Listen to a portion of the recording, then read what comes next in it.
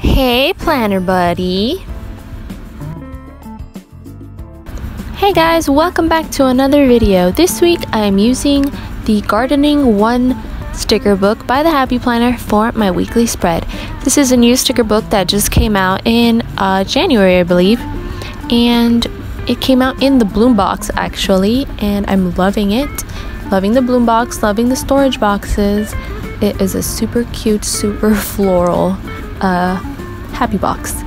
So I decided to try out the gardening sticker book. I'm not a gardener, so of course I'm not going to be using this for any gardening purposes, but I wanted to see if I can pull out a spread from the sticker book, and I was happy to find out that it actually had checklists on it because I had chosen it and then I realized that I didn't know what was in it exactly. So here I am setting up my usual checklists, and I have decided to completely switch over to this layout where my checklists go diagonal instead of checkered. I really like how it looks, and I think it works out a little better for me. So here I am just flipping through the sticker book. I flipped through this so many times.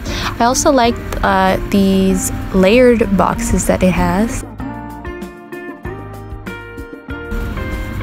This sticker book also has a lot of different kinds of florals that we haven't seen before in any other sticker book before, and the colors are a bit different. I don't know, they remind me a bit of like vintage vibes, you know, along those lines.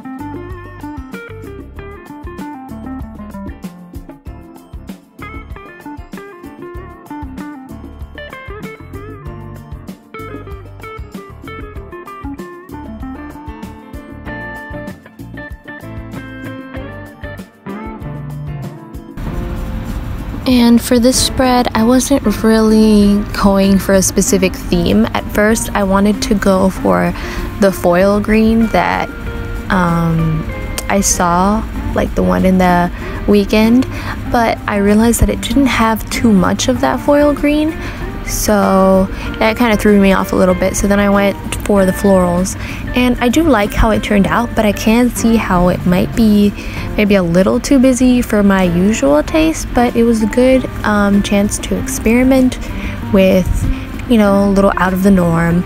I also, you know, experimented a little more with different shapes, like those, I don't know what to call them, those boxes, and a little bit more of layering and getting out of the usual set boxes in the vertical layout spread.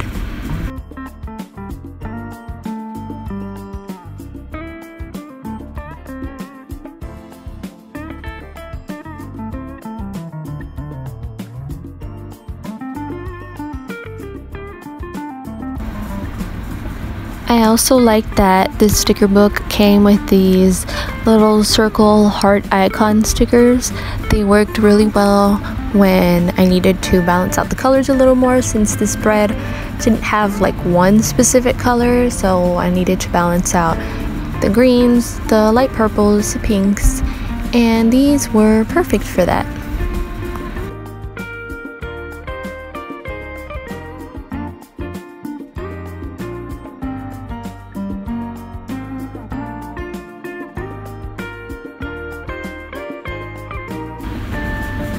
So I think we're nearing the end of the spread, just adding some final touches of floral decor here and there.